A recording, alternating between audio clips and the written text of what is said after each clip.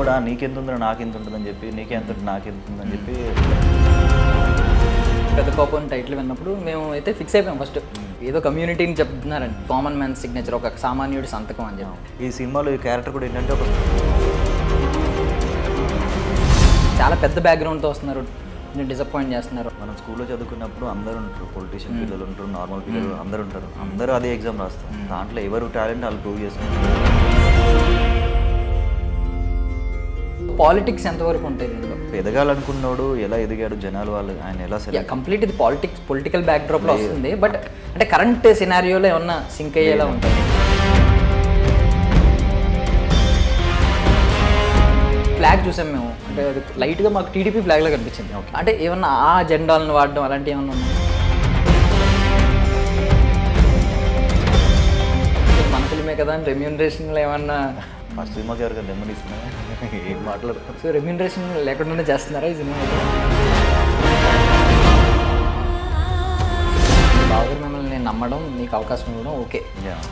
Director గారికి already proved, last Venkatesh గారితో చేసిన ఆయన, మహేష్ బాబు గారితో చేసిన ఆయన.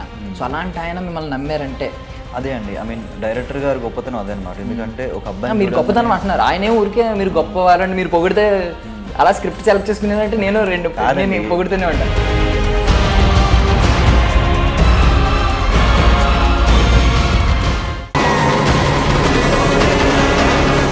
Hey guys, welcome to filmy focus. నేను ప్రియదర్శన్. సో యాక్చువల్లీ ఏ హీరోయినా ఇంట్రడ్యూస్ అవుతున్నప్పుడు ముందు ఒక క్లాస్ హీరోగా స్టార్ట్ అయ్యి తర్వాత మాస్ హీరోగా మారి తర్వాత ఓరమాస్ హీరోగా మారుతూ ఉంటారు. ఈయనేంటో ఎంట్రీ ఓరమాస్ స్టెప్ వేస్తున్నారనమాట. చూడడానికి మరి సాఫ్ట్గానే ఉన్నారు, లోపల ఒరిజినల్ ఏముందో మరి ఆయన్ని అడిగి తెలుసుకుందాం. మనతో పాటు ఉన్నారు విరాట్, కర్ణ. మాట్లాడేద్దాం. హాయ్ సార్, ఎలా ఉన్నారు? బాగున్నారా? మీరు ఎలా ఉన్నారు? బాగున్నానండి, చాలా బాగున్నాను. సో మీ స్మైల్లో మీరేంటి చూడడానికి సాఫ్ట్గానే కనిపిస్తున్నారు, ఎంట్రీ ఓరమాస్ సబ్జెక్ట్ తీసుకుని వస్తున్నారు. ఐ మీన్ స్టోరీ అలాంటిది. సో విన్నప్పుడు బాగా అనిపించింది. సో నేను యాప్ట్ అవుతాను అనిపించింది. సో అందుకే మెయిన్ స్టోరీయే కదా ఈ మధ్య అంతం. సో పేరుకి తగ్గట్టేనంటారా మీ జర్నీ కూడా? అంటే విరాట్ అంటే వీరత్వం, సౌరత్వం అవన్నీ ఉంటాయి కదా, శౌర్యం ఇలాంటివన్నీ. కర్ణ అంటే మనకి కర్ణుడు ఎలాగో తెలుసు, కర్ణుడిలాగానే జాలీగా ఉంటాను. జాలీగా ఉంటారా? ఓకే. సో మరి అప్పట్లో కర్ణుడికి పాపం అన్యాయం జరిగింది, ఈ కలియుగంలో ఏంటి మరి కర్ణుడి పరిస్థితి? ఇక్కడ కూడా అన్యాయం జరిగింది, అందుకే పెద్ద కాపు అని కత్తి పట్టుకున్నాడు. సో ఎక్కడికక్కడ మంచిగా బాగానే ఉంది. సో సబ్జెక్ట్ విషయానికి వస్తే, సో మీ జర్నీ అందరూ కమెంట్ చేసేది ఏంటంటే, సో మీ బావగారు ఉన్నారు కాబట్టి అని అంటున్నారు. ఇప్పుడు సొంత బ్యానర్లో, మీ సొంత బావగారు బ్యానర్లో చేయడం, అది ఎంతవరకు పాజిటివ్స్ ఏంటి, నెగిటివ్స్ ఏంటి చెప్పండి. పాజిటివ్స్ అంటే సినిమా రావడం అనేది కొంచెం అడ్వాంటేజ్ అండి. ఎందుకంటే సినిమా ఛాన్స్ అనేది చాలా కష్టము. సో నాకు చాలా కష్టమైంది. 6-7 సంవత్సరాలు కష్టపడ్డాను నేను సినిమా కోసం. సొంత బావ అయినా కానీ కూడా నువ్వు బాగా చేయాలి, బాగుంటేనే చేస్తావు సినిమా అని చెప్పి ఆయన నన్ను ఎంకరేజ్ చేశారు. ఇన్ని సంవత్సరాలు ఆపినందుకు, ఇంత మంచి స్క్రిప్ట్ వస్తున్నందుకు చాలా హ్యాపీగా ఉందండి. ఎప్పుడు స్టార్ట్ అయిందండి ఇది షూట్? ఇది 1 year బ్యాక్ స్టార్ట్ అయింది. 1 year బ్యాక్. సో మీకు ఎవరైనా ఇన్స్పిరేషన్ ఉన్నారా? అంటే ఎవరిదన్నా జర్నీ ఇన్స్పిరేషన్? ఇప్పుడు చాలామంది స్టార్ హీరోస్ ఉన్నారు కదా, ప్రజెంట్ ఉన్న హీరోస్. అంటే స్టార్టింగ్ ఓరమాస్ సబ్జెక్ట్ తీసుకున్నందుకు అడుగుతున్నాను. లేదండి, జర్నీ అంటూ ఏం లేదు. బట్ నాకు ప్రభాస్ అంటే చాలా ఇష్టం. సో ఆయన చూస్తూ ఆయన అందరూ డార్లింగ్ అనే అంటున్నారు, మీరేంటి మరి మీరు ఓరమాస్? ఆయన కూడా ఓరమాస్ తీశారు కదా. తీశారు, బట్ ఎంట్రీ మరి ఆ రేంజ్లో లేదు కదా. అంటే ఏ సినిమా తీద్దాం అనుకున్నప్పుడు ఎట్లాంటి స్క్రిప్ట్ వస్తుంది ఏంటి అని వెయిట్ చేస్తున్నప్పుడు ఇలాంటి స్క్రిప్ట్ వచ్చి డైరెక్టర్ గారు చెప్పడము, ఆయన ఫీల్ అయిన విధానం చూసినప్పుడు నాకు చాలా బాగా అనిపించింది. అంటే ఆ క్యారెక్టర్స్ చెప్పడం కానీ అదంతా. సో దీంట్లో పర్ఫార్మెన్స్ స్కోప్ చాలా ఉంది. ఇన్ని రోజులు వెయిట్ చేస్తాను నేను, ఒక మంచి పర్ఫార్మెన్స్ ఉన్న సినిమాతోటి బయటకు వద్దామని చెప్పి ఉండే. అండ్ నాకు అలాంటి స్క్రిప్ట్ దొరికింది. అండ్ మా డైరెక్టర్ గారు కూడా చాలా కూల్గా లొకేషన్స్లో అంతా నాకు బాగా సపోర్ట్ చేయడం కానీ, ఏమన్నా రాపోయినా కానీ మంచి దగ్గర ఉండి అసలు కోప్పడేది ఏం లేదనమాట. సో అందుకని సో నార్మల్గా ఈ టైటిల్ విన్నప్పుడు, పెద్ద కోపం టైటిల్ విన్నప్పుడు మేము అయితే ఫిక్స్ అయిపోయాం ఫస్ట్. అంటే కమ్యూనిటీ, ఒక ఏదో కమ్యూనిటీని చెప్తున్నారని. బట్ కింద ట్యాగ్ లైన్ కొంచెం దీన్ని చెప్పిందనమాట, ఈ కామన్ మ్యాన్ సిగ్నేచర్, ఒక సామాన్యుడి సంతకం అని చెప్పి. సో అందుకే సామాన్యుడిని తీసుకోవాలి అనుకోవడం, అంటే ఇది ఎంతవరకు వర్కౌట్ అయ్యింది అనుకుంటున్నారు మీరు? మీరే చెప్పాలి. మీకు వర్కౌట్ అయింది బాగానే. నిజంగా ఆయన ధైర్యం గురించి నేను అంటున్నాను యాక్చువల్లీ. లేదండి, అంటే స్క్రిప్ట్ రాసుకున్నప్పుడు డైరెక్టర్ గారు అనుకున్నారంట ఒక కొత్త హీరో, ఒక సామాన్యులాగా, కామన్ మ్యాన్ లాగా కనిపించే ఒక అబ్బాయి అయితే చాలా బాగుంటుంది అని అనుకున్నారు. అండ్ ఆ సామాన్యులాగా నేను కనిపించాను, అండ్ నేను సామాన్యులా ఉన్నాను అనుకున్నారు కాబట్టి వర్కౌట్ అయింది. అండ్ ఈ సినిమాలో ఈ క్యారెక్టర్ కూడా ఏంటంటే ఒక సామాన్యుడు, ఆడుకుండే బాధలు కష్టాలు ప్రతి ఒక్కరికి ఉండే అనమాట. సో అవన్నీ మనకు ఉంటాయి అనమాట. సో హీరో అనగానే ఇలా కాకుండా సో ఒక క్యారెక్టర్ ఎలా ఫీల్ అవుతారో అలా ఫీల్ అయ్యి చేశారనమాట. సో దీంట్లో అన్నీ ఉంటాయి. సో అందుకే పెద్ద కాపు 1 ఇంత బాగా వచ్చింది ట్రైలర్ అని. పెద్ద కాపు 1 అంటున్నారు మళ్ళీ. ఓకే, అంటే అప్పుడు మహాభారతంలో పాపం కర్ణుడి రాత సరిగ్గా బాగాలేదు, సో ఇక్కడ మంచి రాత వచ్చింది అనమాట. అది మీరే చూసి చెప్పాలి. ట్రైలర్ చూస్తే ప్రామిసింగ్గా ఉందండి. అంటే ఎవ్వరూ అనుకోలేదు ఒక కొత్త హీరో అని చెప్పి. చాలామంది వస్తున్నారు బ్యాక్గ్రౌండ్తో, చాలా పెద్ద బ్యాక్గ్రౌండ్తో వస్తున్నారు, కొంచెం డిసప్పాయింట్ చేస్తున్నారు, అంటే లుక్స్ అంత అనిపించట్లేదు. సో బట్ ప్రామిసింగ్గా ఉంది ట్రైలర్ అయితే. మీ లుక్స్ మనం స్కూల్లో చదువుకున్నప్పుడు అందరూ ఉంటారు, పొలిటీషియన్ పిల్లలు ఉంటారు, నార్మల్ పిల్లలు అందరూ ఉంటారు, అందరూ అదే ఎగ్జామ్ రాస్తాం. దాంట్లో ఎవరు టాలెంట్ వాళ్ళు ప్రూవ్ చేసుకుంటారు. అది ఇక్కడ అంతే అనమాట. నార్మల్ పీపుల్ ఉంటారు, ప్రొడ్యూసర్స్, ఫ్యామిలీ బ్యాక్ అందరూ ఉంటారు. ఇక్కడికి వచ్చి మనం ఎవరు ప్రూవ్ చేసుకున్నామో వాళ్ళకే అందరు సపోర్ట్ చేస్తారని నేను అనుకుంటున్నాను. మేబీ మీకు ప్రిలిమ్స్ క్వాలిఫై అవ్వడానికి కొంచెం మీ బావగారు సపోర్ట్ చేశారు, మెయిన్స్ క్వాలిఫై అవ్వాల్సింది మీరే. ప్రిలిమ్స్ కూడా నేనే రాయాలండి. ప్రిలిమ్స్ అంటే సో ఇందులో కామన్ మ్యాన్ సిగ్నేచర్ అన్నారు కదా. సో ఒక సామాన్యుడిగా మీరు సామాన్యుడే అంటే బ్యాక్గ్రౌండ్ పెద్ద ఏం లేదు కదా మీకు, ఎవరో ఒక స్టార్ కొడుకు, ఒక స్టార్ తమ్ముడు ఇలా కాదు కదా.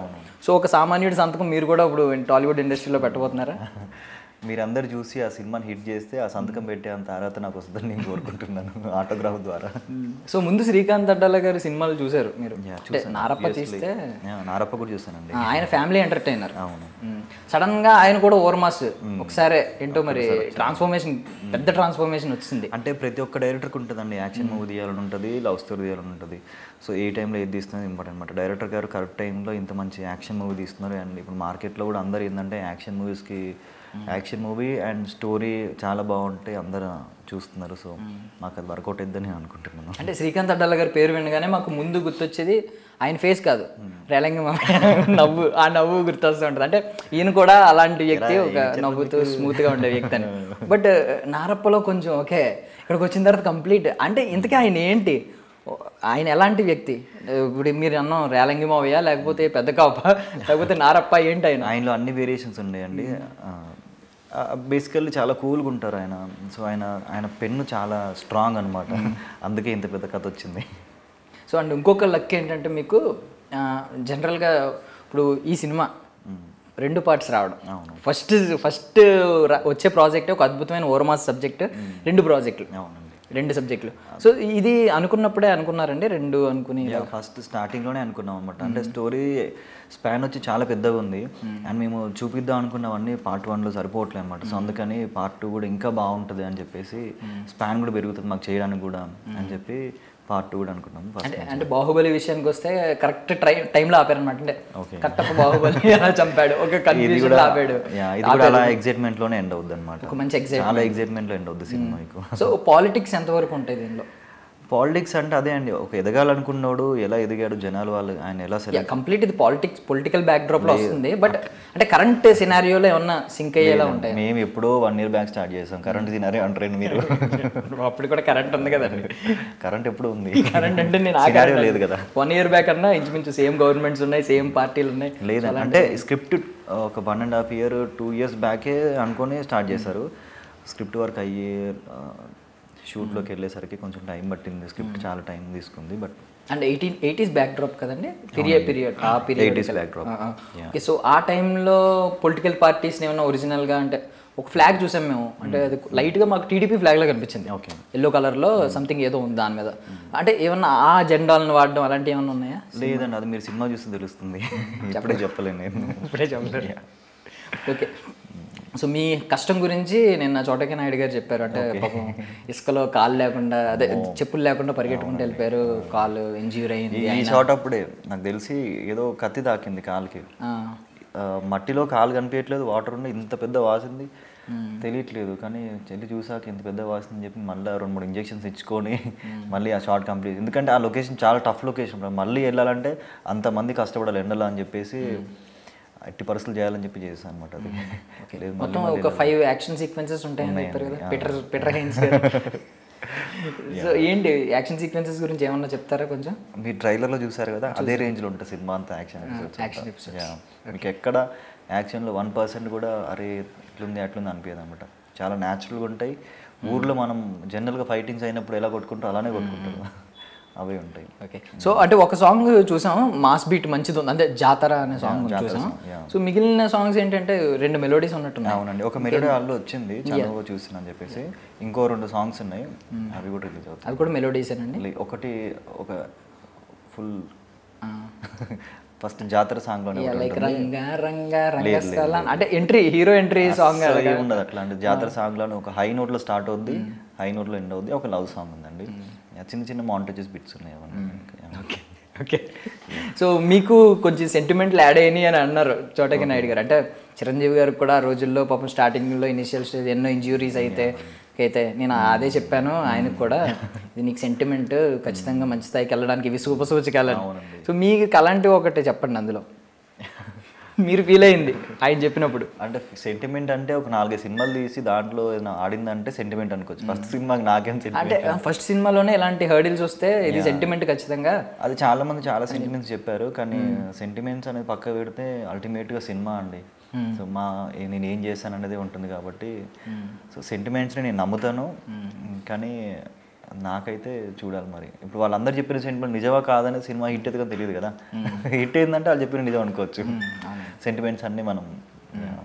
ఓకే. సో 2 ఏంటంటే పార్ట్ 2 ఎప్పుడు స్టార్ట్ అవుద్ది, స్టార్ట్ అయిందా? వర్క్ స్టార్ట్ అయిందండి, స్టోరీ రాస్తున్న డైరెక్టర్ గారు, అయిపోయాక పార్ట్ 2 స్టార్ట్.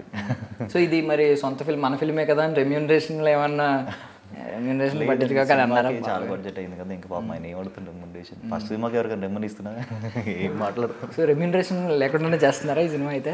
అదంతా ఇప్పుడు నేనేం చెప్పలేను. సినిమా రావడమే చాలా గొప్ప అవకాశంగా భావిస్తున్నాను. రెమ్యూనరేషన్ అదంతా పక్కకు పెడితే ముందు నేను అనుకున్నది చేశారన్న నమ్మకం, కాన్ఫిడెన్స్ నాలో ఉంది. సో సినిమా రిలీజ్ అయ్యాక మీరు అందరూ అది ఫీల్ అయ్యి నన్ను ఒక మంచి రెమ్యూనరేషన్ తీసుకుని హీరో చేస్తారని కోరుకుంటున్నాను. జెన్యూన్ అప్రోచ్ అనమాట ఆడియన్స్కి డైరెక్ట్. ఓకే. సో ఇందులో అంటే డైలాగ్స్, ఒక డైలాగ్ ద్వారా ఆ విషయం అర్థమైంది, కామన్ మ్యాన్ సిగ్నేచర్ అనేది. ఎలాగంటే అదే నువ్వు అదే నీకే ఎంత ఉంటే నాకెంత ఉండాలి, మీకే ఎంత ఉంటే నాకెంత ఉండాలరా. ఆ డైలాగ్ మీరు చెప్పిన విధానం బాగా తెలిసిందనమాట. ఎలాగంటే ఫస్ట్ ఇనీషియల్గా హర్ట్ అయ్యి చెప్పి ఒక్కసారి మీరు రియాక్ట్ అవ్వడం గట్టిగా. సో పెయిన్లో నుంచి అంతే కదండి, మనకి 10 మంది దొక్కేస్తున్నప్పుడు వాళ్ళు మనం అన్నప్పుడు మనకెంత ఉంటుందని. ఇప్పుడు మనం మీకు చిన్నప్పుడు స్కూల్లో గొడవలు అయి ఉంటాయి, నీకెంత ఉందో చూసుకుందాం రారా అని అనేటోళ్ళు అంటారు కదా. అప్పుడు మనం కూడా నీకెంత ఉందో నాకెంత ఉంటుందని చెప్పి, నీకెంత ఉంటుంది నాకెంత ఉందని చెప్పి డైలాగ్ అందరికీ కనెక్ట్ అయ్యే డైలాగ్ అనమాట అది. సో అందుకే నాకు తెలిసి డైలాగ్ చాలా బాగా కనెక్ట్ అయింది అనుకుంటున్నాను నేను. అంటే మనల్ని తక్కువ అంచనా వేస్తే మనం ఏంటో ప్రూవ్ చేసుకుంటాం అంటారు. సో అట్లాంటిదే అనమాట, అంతే కదా. ఇప్పుడు డైలాగ్ అదే కదా, నీకు అంత ఉంటే నాకెంత ఉండాలి అన్నట్టు. సో ఇప్పుడు అంటే మీరు పాపం కొత్త హీరో, ఫస్ట్ సినిమా, కానీ చుట్టుపక్కల ఉన్న హీరోలు యాక్టర్స్ అందరూ బాగా సీనియర్లు. వాళ్ళ ఏమన్నా ఇబ్బంది అయిందంటే తనిఖీల భరణి గారు ఉన్నారు, రావు రమేష్ గారు ఉన్నారు. లేదండి, అండ్ ఐ మీన్ వాళ్ళని చూసినప్పుడు, వాళ్ళ పర్ఫార్మెన్స్ చూసినప్పుడు నాకు కూడా ఏంటంటే ఇంత బాగా పర్ఫామ్ చేస్తున్నారు, ఇంకా మనం కూడా చేయాలని చెప్పి అనిపించేది. అండ్ వాళ్ళు కూడా మంచి సజెషన్స్ ఇవ్వడం కానీ, ఈ సీన్ ఇట్లాంటిది అని చెప్పి, మీకు ఇంత మంచి అవుట్పుట్ రావడం కారణం అందరూ అనమాట. మెయిన్ మా డైరెక్టర్ గారు, ఆయన పర్టికులర్గా చెప్పేది క్యారెక్టర్ ఇది అని చెప్పి. సో అంటే మీ బావగారు మిమ్మల్ని నేను నమ్మడం, మీకు అవకాశం ఇవ్వడం ఓకే. డైరెక్టర్ గారికి already proved, and last Venkatesh గారితో చేసిన ఆయన, మహేష్ బాబు గారితో చేసిన ఆయన, సో అలాంటి ఆయన మిమ్మల్ని నమ్మారంటే అదే అండి. ఐ మీన్ డైరెక్టర్ గారు గొప్పతనం అదే అనమాట. ఎందుకంటే ఒక అబ్బాయి, మీరు గొప్పతనం అంటున్నారు, ఆయనే ఊరికే మీరు గొప్ప వాళ్ళని మీరు పొగిడితే అలా స్క్రిప్ట్ సెలెక్ట్ చేసుకునేదంటే నేను పొగిడితేనే ఉంటా. మీరు ఏదో చూసే ఉంటారు కదా. అదే చెప్తున్నా నేను, అంటే ఒక్కొక్క డైరెక్టర్కి ఒక విజన్ ఉంటుంది కదా. సో ఆ విజన్ ఎంత గట్టిదనేది నన్ను సెలెక్ట్ చేసుకున్నప్పుడు మీ అందరికి తెలుసున్నారు. ఎందుకంటే నా కళ్ళల్లో ఇంటెన్స్ చూస్తారు ఆయన నాకు. సో నీ కళ్ళలో చాలా ఇంటెన్స్ ఉంది, నువ్వు కళ్ళతో యాక్టింగ్ చేయగలుగుతావు, నేను నమ్ముతున్నా అని చెప్పి అదంతా చేశారనమాట. అండ్ నేను కొన్ని రోజులు అయినాక రోజు లొకేషన్కి చూసినప్పుడు రోజు చోటా గారు, పీటర్ మాస్టర్ అందరూ కూడా ఐస్ ఆర్ లుకింగ్ నైస్, నీ కళ్ళల్లో ఇంటెన్స్ ఉంది అది అని చెప్పి చెప్తుంటే, డైరెక్టర్ గారు అప్పుడు ఫస్ట్ టైం వితౌట్ మేకప్ ఏం లేకుండానే వితౌట్ లుక్ చూసి నన్ను చూసారంటే, సో ఆయన ఎంత స్ట్రాంగ్గా నమ్మారు ఆ క్యారెక్టర్ అని నాకు అర్థమైంది అనమాట. అంత స్ట్రాంగ్గా నమ్మారు కాబట్టి అంత బలంగా రాశారు. సో అందుకే ఇంత బాగా పేరింది ఆ డైలాగ్. మీరు అటు నుంచి మాట్లాడుతున్నారు, నేను ఇటు నుంచి అడుగుతున్నాను. అంటే ఏంటంటే ఏం చేశారు, మీరేం చేశారని సైలెంట్గా కనిపిస్తున్నారు. విప్లవం ఏదో చేసే ఉంటారు ఆయన దగ్గర, ఏం చేశారు అంటే నాకు సినిమా చేయాలని అనిపించిన అప్పటి నుంచి అందరు అంటారు నువ్వు ఇంకా చాలా ఇంప్రూవ్ అవ్వాలి అది ఇది అని చెప్పి, లుక్స్ వైజ్ అది ఇది అని చెప్పి చెప్పారు. నేను చాలా ట్రాన్స్ఫార్మ్ అయ్యాను. మీరు నన్ను ఒక 4 years బ్యాక్ చూసినప్పుడు ఇప్పటికీ చాలా ట్రాన్స్ఫర్మేషన్ ఉంటుంది, వీడియో అన్నట్టు ఉంటుంది. సో అదంతా స్లోగా ట్రాన్స్ఫార్మ్ చేసుకుంటూ వచ్చాక అప్పటికీ అంటే నమ్మాలంటే ఎవరైనా ఎందుకు నమ్ముతారు అనమాట. అందుకని నేను ఒక చిన్న వీడియో చేసుకుని తీసుకొచ్చాను మేడం. అది చూసినాక ఆ వీడియో చేసిన 1 year 1.5 year తర్వాతకి నాకు సినిమా ఛాన్స్ వచ్చింది అనమాట. సో ఫైనల్గా ఒక 2 questions అడుగుతాను. అంటే ఇప్పుడు ఒక మంచి క్యారెక్టర్ని పోర్ట్రే చేస్తున్నారు, చాలా అద్భుతంగా ఉంది. మీ ట్రైలర్లో చూసినంత వరకు ఆడియన్స్ అందరూ కూడా ఇక్కడ చూసిన పాజిటివ్ కమెంట్స్ కింద మీరు చూసే ఉంటారు ఆల్రెడీ మీ పర్ఫార్మెన్స్ గురించి చాలామంది. సో ఏమైనా ఎప్పుడైనా అంటే ఇలాంటి క్యారెక్టర్ ఒకటి విన్నప్పుడు రిఫరెన్స్ కోసం ఏదైనా మూవీస్ చూడడం లాంటివి చేశారా? చాలా రిఫరెన్స్లు చూద్దాం అనుకున్నా అండి, కానీ నాకు ఏంటంటే రిఫరెన్స్లు చూస్తే ఆ క్యారెక్టర్ నాలో ఉండిపోద్దేమో అని చెప్పేసి అనిపించేది. అంటే కొంతమంది ఈ రిఫరెన్స్ చూడు అది ఇది అని చెప్తూ ఉంటారు, కానీ నాకేంటంటే వద్దు, రిఫరెన్స్లు చూస్తే వాళ్ళని మనం కాపీ చేసినట్టు ఉంటుంది, నాకు న్యాచురల్గా రావాలని చెప్పి అంటుండే. సో అందుకని నేను న్యాచురల్గానే నాకు ఎంత వీలైతే అంత చేశాను, కాపీ చేయాలనుకోలేదు. బట్ కొన్ని సినిమాలు చూసి ఇన్స్పైర్ అయ్యాను. ఓకే, సో అయితే మీ ఒరిజినల్కి ఒక స్వాగ్ ఉండాలి, ఒక స్టైల్ ఉండాలని ఫీల్ అయినట్టున్నారు. ఒరిజినల్ స్టైల్ ఆ ఫీల్ పోకుండా. అంటే ఇప్పుడు వాళ్ళది మనం చేసామనుకోండి కాపీ పేస్ట్లా ఉంటుంది అనిపించింది. ఒకవేళ నేను ఒరిజినల్గా చేసినా వేరేలా ఇప్పుడు వేరే వాళ్ళు చేసినట్టు వచ్చినా కానీ కూడా ప్రాబ్లం ఏం లేదు. కాకపోతే నాకు సాటిస్ఫాక్షన్ ఉండాలి కదా, నేను బాగా చేశానని చెప్పి, అందుకని ఇక్కడ. ఓకే, ఇప్పుడు అయితే ఓవర్మాస్ సబ్జెక్ట్లోకి ఎంటర్ అయిపోయారు కదా, ఇది ఎలాగ Part 2 కూడా. ఫస్ట్ 2 సినిమాలు మంచి యాక్షన్ హీరో అవుతారు. సో నెక్స్ట్ ఏంటి, ఏ కైండ్ ఆఫ్ జానర్కి వెళ్దామని అనుకుంటున్నాయి? అదే స్టోరీ, మంచి స్టోరీ వస్తే ఏ చేయడానికి రెడీ ఉన్నాను నేను ఇప్పుడు. అంటే ఈ క్యారెక్టర్ నాకు దొరకడం వల్ల నేను అన్ని దీంట్లో చాలా ఎమోషన్స్ చేశాను. సో అట్లనే మంచి క్యారెక్టర్, మంచి స్క్రిప్ట్ ఉంటే బాగుంటుంది అనిపించింది. ఎందుకంటే ఏదో సోగా సినిమా చేయడం కన్నా వెయిట్ చేసి మంచి స్క్రిప్ట్ కోసం వెయిట్ చేద్దామని అనుకుంటున్నాను అనమాట. డాన్స్ నెంబర్స్ ఏమైనా ఉన్నాయండి? ఉన్నాయండి. ఇప్పుడు మీరు ఈ సాంగ్లో డ్యాన్స్ ఉంటుంది అనమాట, జాతర సాంగ్లో. ఓకే, సో ఇందులో మీ యాక్షన్తో పాటు డ్యాన్స్ పర్ఫార్మెన్స్ కూడా చూడగలుగుతాం. Package. Okay, thank you so much for your valuable time అండి. మేము చూసి సో సక్సెస్ మీట్లో మళ్ళీ కలవాలని మనస్ఫూర్తిగా కోరుకుంటున్నాను. నేను కూడా వెయిట్ చేస్తున్నాను మిమ్మల్ని సక్సెస్ మీట్లో కలవాలని కోరుకుంటున్నాను. It's all for now. This is Darshan signing off.